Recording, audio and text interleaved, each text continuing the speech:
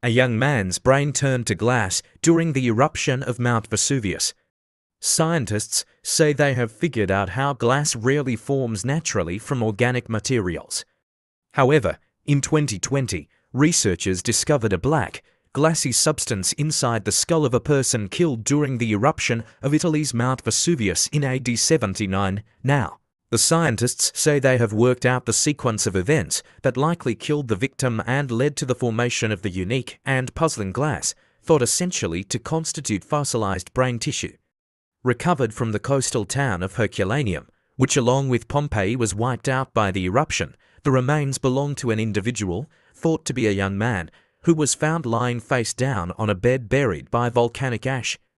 A new analysis of samples of the glass found inside the skull and spinal cord suggests that the person's body tissue must have been heated to above 510 degrees Celsius 950 degrees Fahrenheit before cooling rapidly to allow the glass to form in a process known as vitrification. The process of transformation of anything liquid into glass is the fast cooling, not the fast heating, said Guido Giordano, a volcanologist at Roma Tre University in Rome and lead author of the study published Thursday in the journal Scientific Reports.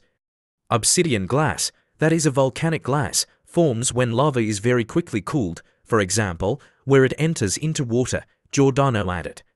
However, the pyroclastic flows, composed of fast-moving volcanic material and toxic gas, that charged out of Vesuvius and buried Herculaneum could not have caused the brain tissues of this young man to turn into glass, he said. The temperatures of these flows did not reach higher than 465 C 869 F, the study said, plus, they would have cooled slowly.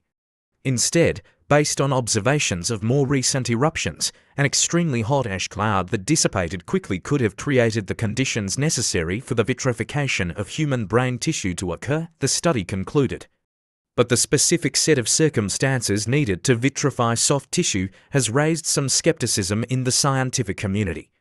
Connecting ash to glass, the young man's skull and spine likely protected the brain from complete thermal breakdown, allowing fragments of the unique organic glass to form. Unlike pyroclastic flows, which hug the ground, an ash cloud is airborne. However, the two are linked, Giordano said. What is an ash cloud? It's a dilute part of the pyroclastic flow. It's usually formed at the edges, above and laterally, where most of the material is like an avalanche or landslide, but the peripheral part is a finer particle ash, he explained. These clouds can be hot enough to kill you. To reach the findings, Giordano and his colleagues systematically cooled and heated fragments of the glass sampled from inside the skull and spine to understand what degree of heat and subsequent cooling was necessary. They found that the brain tissue transformed into glass at a temperature of at least 510 C 950 F. The ash cloud basically instantly killed the people because they were engulfed in a cloud that was probably about 510, maybe 600 degrees Celsius, he added. At the bottom of the layers of ash and rubble that buried Herculaneum is a layer of fine volcanic ash that may have been deposited by the ash cloud, Giordano said.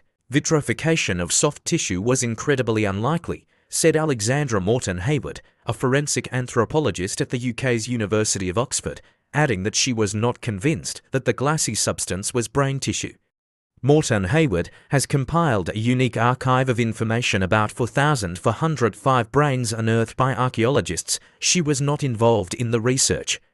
She said organic tissues, which are mostly water, can only be vitrified by rapid cooling to extremely low temperatures, well below 0 C 32 F, a process known as cryopreservation. Cryopreservation involves cooling organs in liquid nitrogen to prevent ice formation, stabilizing them in a solid-like state while maintaining their molecular structure.